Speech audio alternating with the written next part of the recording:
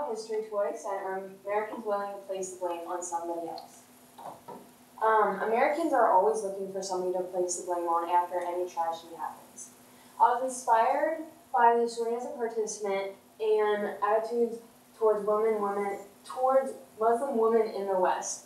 In the story as a participant, I used the idea that even though first-hand accounts might not always be accurate of the historical events that happened, they do show how people were feeling at the time and who people view it as wrong and right.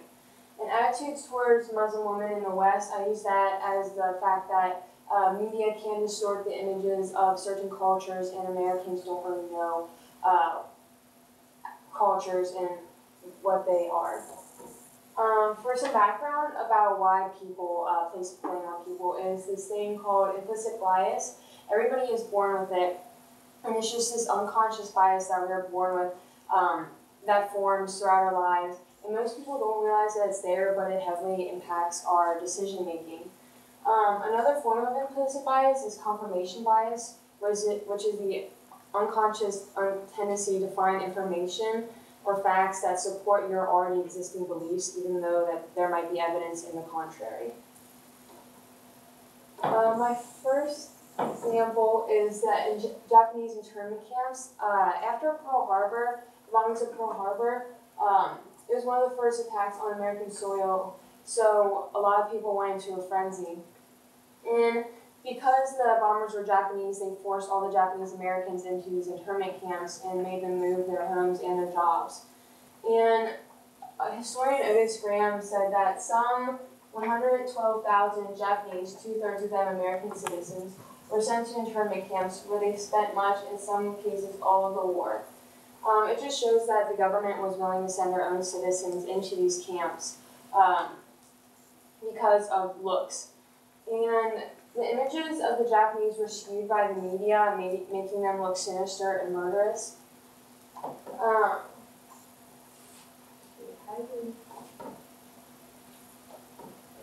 My second example is the Vietnam War. The Vietnam War was known as the first televised war. It was the first time that technology was advanced enough for people at their homes to be able to see pictures and videos of the war that was happening overseas.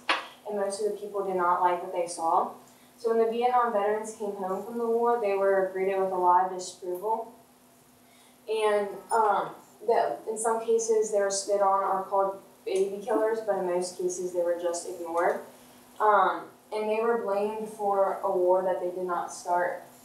As you can see in the graph, this red line shows the blue line, this is the start of the war, and the blue line shows how many people thought it was not a mistake to send troops over in Vietnam. But as the war continues, you can see that the red line increases into how many people think that it was a mistake to go into the war.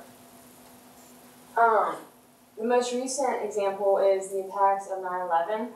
This is when Islamophobia first started to grow, which is the fear of Muslims.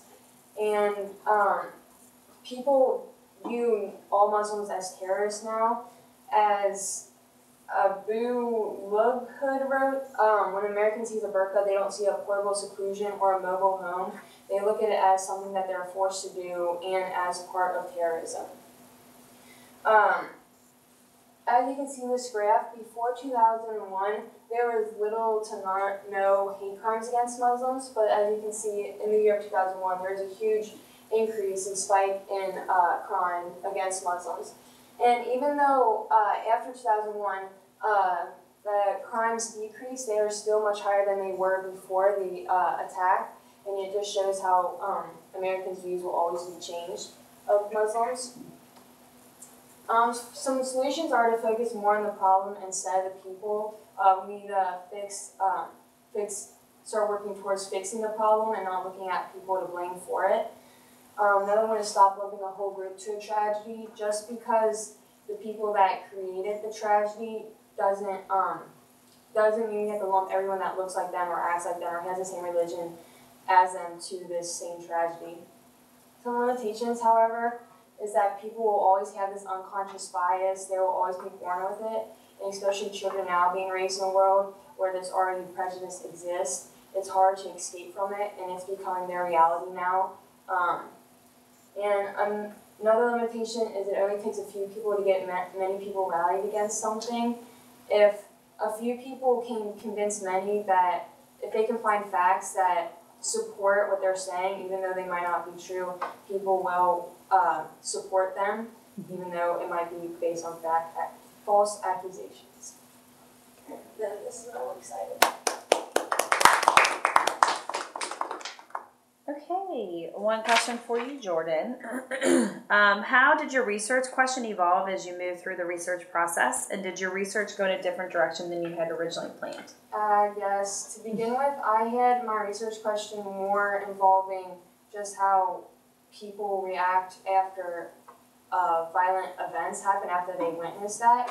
But that was kind of broad, so I focused it more on Americans because I had some background knowledge already of these events in history, and then I focused it more on how they blame, not how they react, and why they blame.